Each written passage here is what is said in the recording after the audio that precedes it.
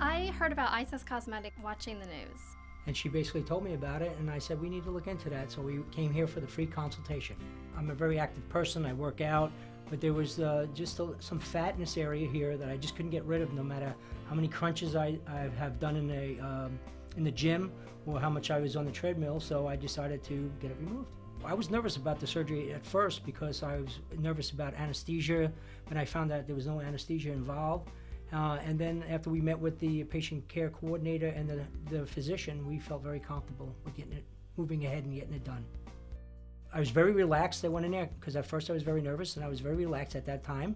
And I went in there and I was on the table, and they performed the procedure, and I talked to the physician at the whole time I was getting the procedure done. And I went to the mall.